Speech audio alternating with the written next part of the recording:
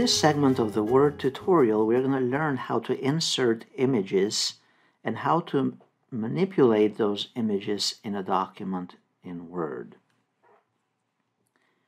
So we basically go wherever we need to insert an image in the document. We assume now that we have this report and we want to enhance it.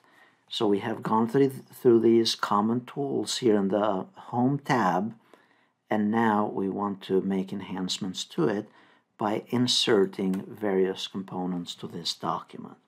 So let's say we want to insert, in this case, images to this document. So we go here under Pictures. After we click on Insert, we choose Pictures, and then you can choose a picture from this device, which means your computer. You have to locate the picture,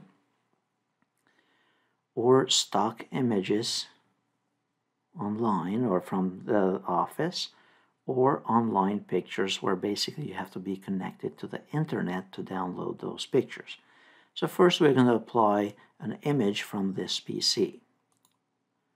So we go here, we go under either Pictures or we go under Documents, wherever you have your picture. And let's say I want to use Office 365.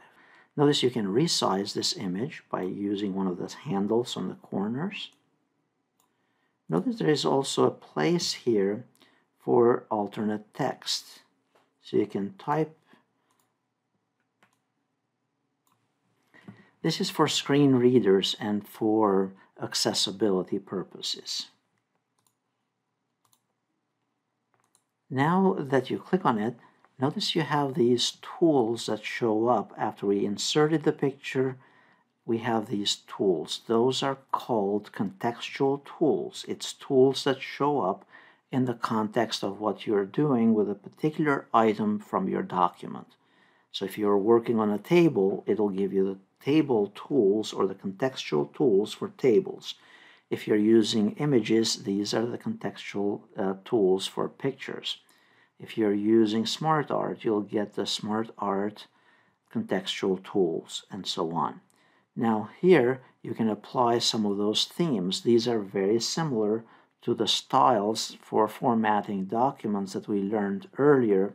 You're applying particular themes or styles for formatting a picture. Notice here it's adding the gray edges on the bottom and the right hand side, or this is formatting, it's slightly different and so on. Notice there's a drop down here. You can modify this however you please, and you can apply borders. You can also apply shadows and reflections and 3D and all that type of stuff if necessary, if you prefer, with a simple click. I'm going to undo that.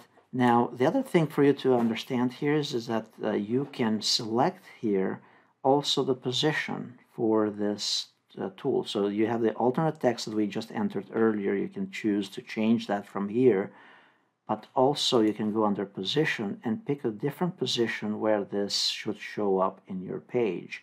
So you could have it in the middle of the page, the right-hand side, bottom, and so on. So let's say I want it on the right-hand side automatically. Notice it's changing it with a text. Also the positioning, so that's the positioning there, but then also the text wrapping. This is where you can specify how you want the text to wrap tightly through it, over it, and so on. So I'll suggest that you play with this, but it's one of the functions that's commonly used with an object that you insert in your document. The other concept that I wanted you to understand at this stage is also how to crop this picture. So once I have it, of course, we learned earlier how to resize it from these handles. Of course, you can also choose to spin it from this handle here on the top and change the layout of it or spin it around. Now notice that under the wrapping of the text, we can actually change it so the text can come against it. So if we choose tight, notice we can make the text tightly fit around this image. Now, from here, if we wanted to crop this, just simply double click on it you go under the crop tool here, and then you move these handles. You can crop it from one of the handles in the bottom. Let's say I want to bring this up like that, and then this down. Or you could use the corner ones like that as well. And then once you're done with the cropping, you press crop again, and that will apply those cropping properties. Now, once you crop it, notice this doesn't look too great. You could go and apply a different theme to it, or a different style, and then adjust it slightly.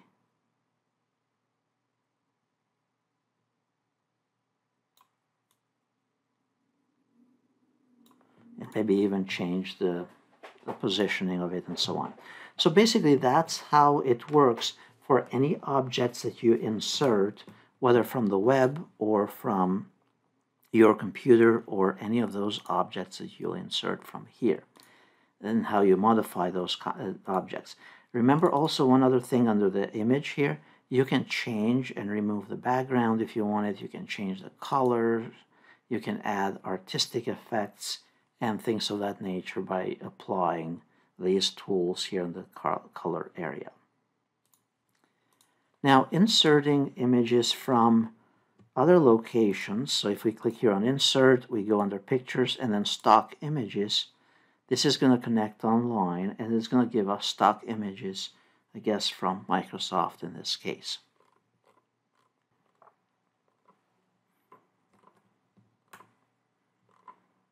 At this point, you'll select the image that you would prefer to utilize in your document or in your report, press Insert, and then further modify it using the tools that I explained just a moment ago.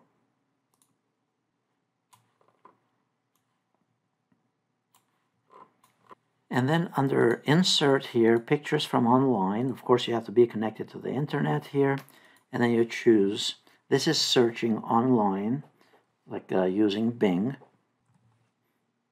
Simply type what you want to search for, click on the image that you prefer, insert it, and then modify it.